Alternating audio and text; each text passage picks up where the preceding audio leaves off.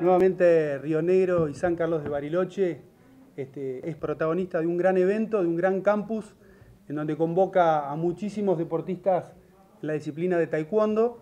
acá en San Carlos de Bariloche, para ir viendo el proceso deportivo y de detección de talento, para ver cuáles son los que van a llegar de alguna manera en el 2022 a los Juegos Olímpicos en Dakar.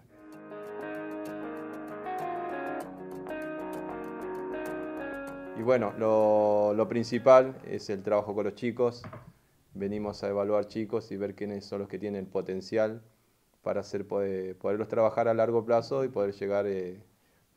allá con esa meta de sueño a los Juegos Olímpicos de Dakar, ¿no? Ver qué deportista tiene más capacidad y también darle una referencia a la Federación de acá, Deportes, para que focalice los recursos en los chicos o en el chico que realmente tiene un potencial y lo puedan ayudar a que siga creciendo y desarrollándose como deportista. Además, estamos dejando un sistema de trabajo para todos los niños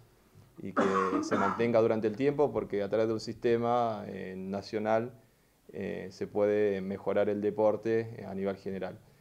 Y no dejando de lado a los entrenadores que día a día, durante esta semana, trabajamos con ellos también. Todo esto no sería imposible sin la ayuda de la Federación Local, Deportes, la Confederación Argentina y por sobre todo el ENAR, que es el